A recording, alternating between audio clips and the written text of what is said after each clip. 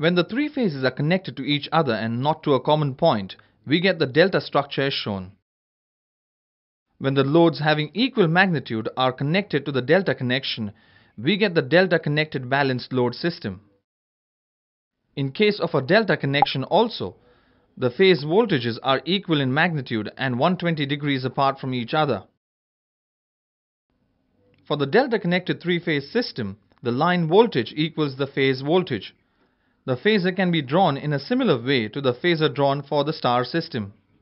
Thus completing the parallelogram for the phasor of IR, we get IR equals IRY square plus IBR square plus 2 into IRY into IBR into cos of angle between IRY and IBR. But IR equals IL and IRY equals IBR equals IPH. Thus we get the relation between line voltage and the line current for the delta connected three-phase system as IL equals root 3 into IPH. Power is given as P equals 3 into VPH IPH cos phi. But VL equals VPH and IL equals root 3 into IPH. Substituting these values, we get the power as P equals root 3 into VLIL cos phi.